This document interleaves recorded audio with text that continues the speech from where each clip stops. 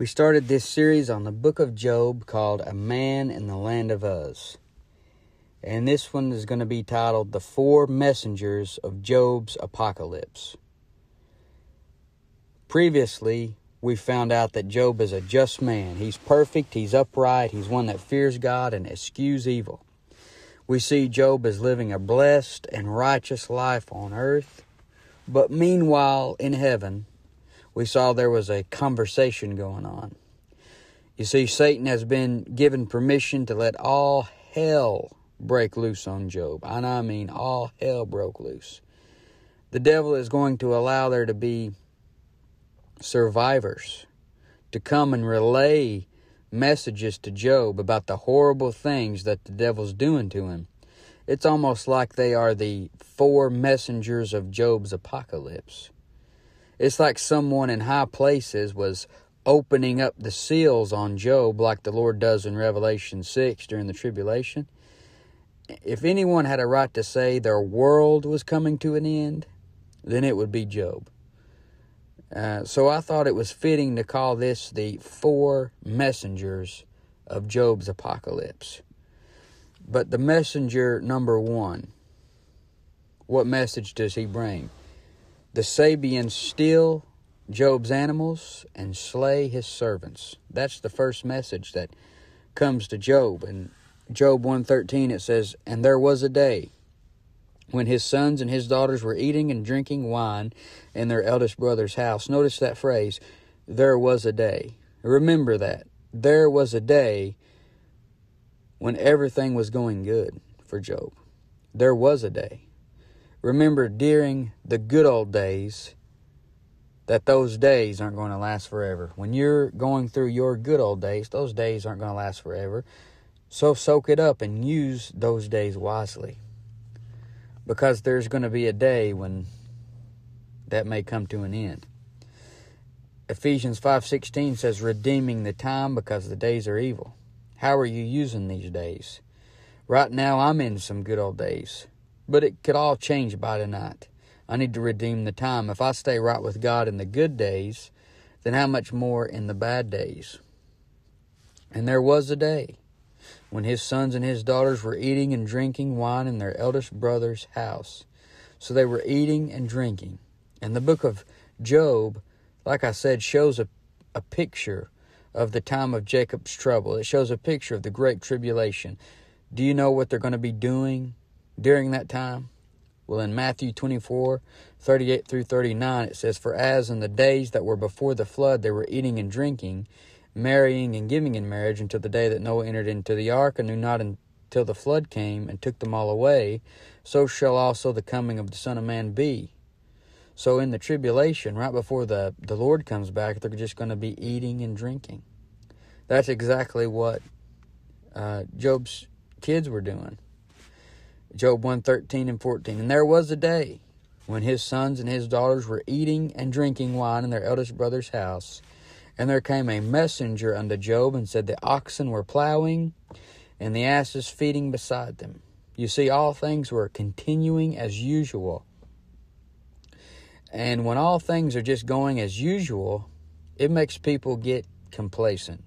It makes them start taking stuff for granted. It makes them think that things are never going to change. The oxen were plowing and the asses were feeding. His children were eating and drinking at their eldest brother's house. And Job's life was running just like a fine-tuned machine. And this makes a lot of people begin to think that this life is all there is and everything's just going to continue as it always will.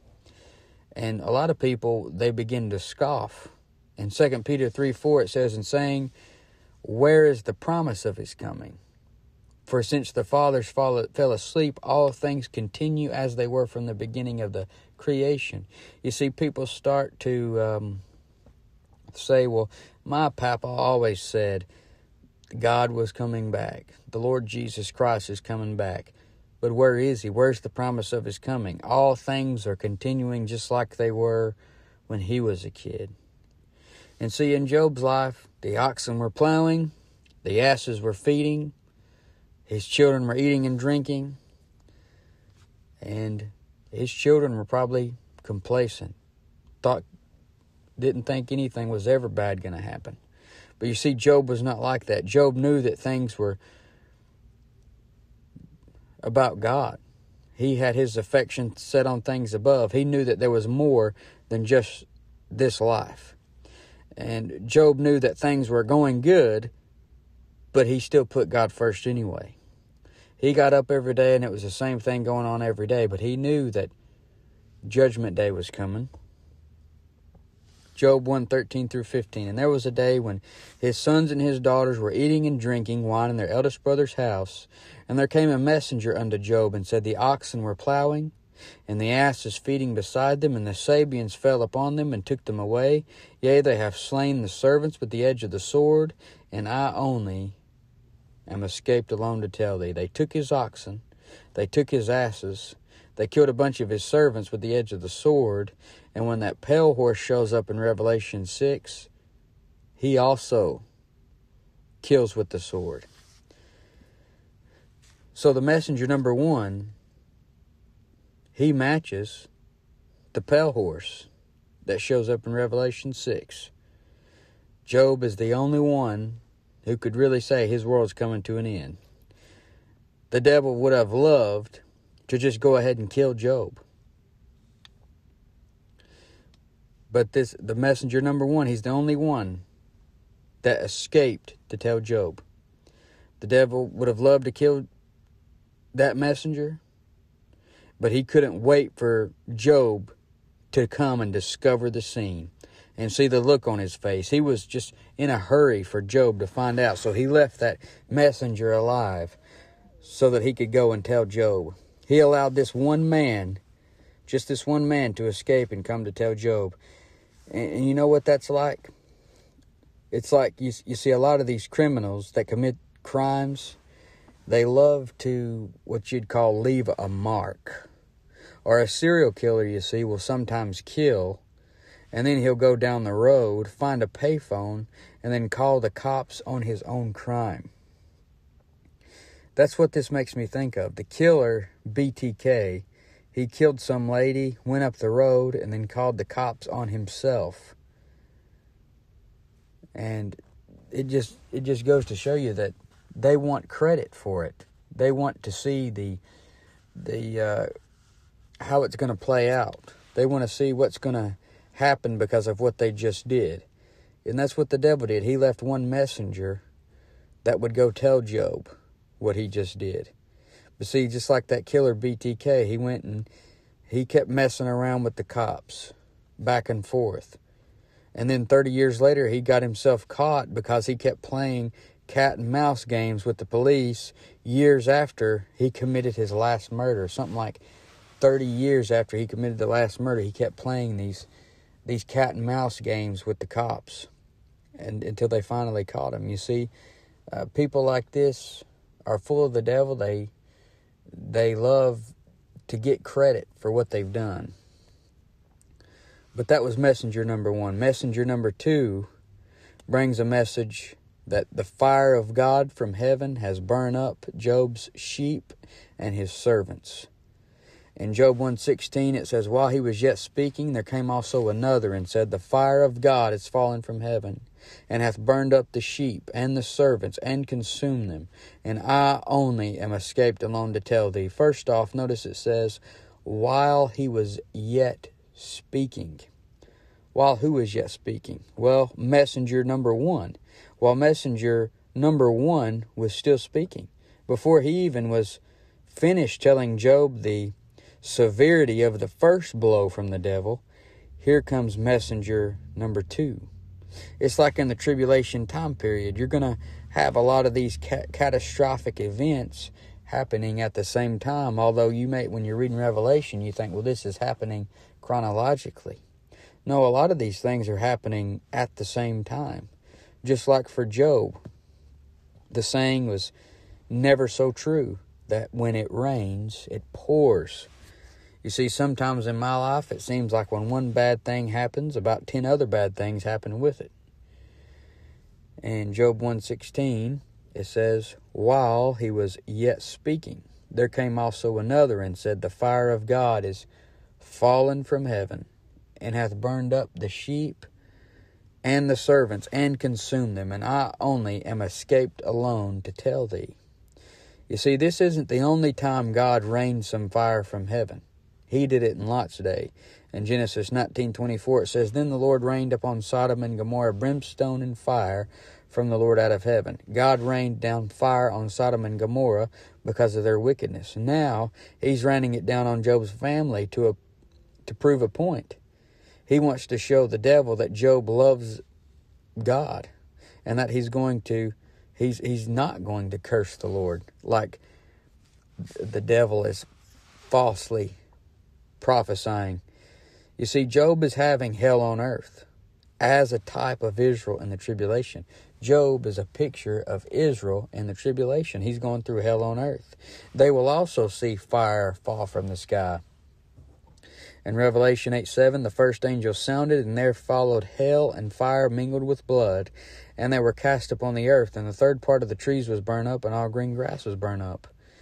You see how so much stuff that in Job's story, how so much of it reminds you of things that take place in the tribulation, because he's a picture of Israel in the tribulation.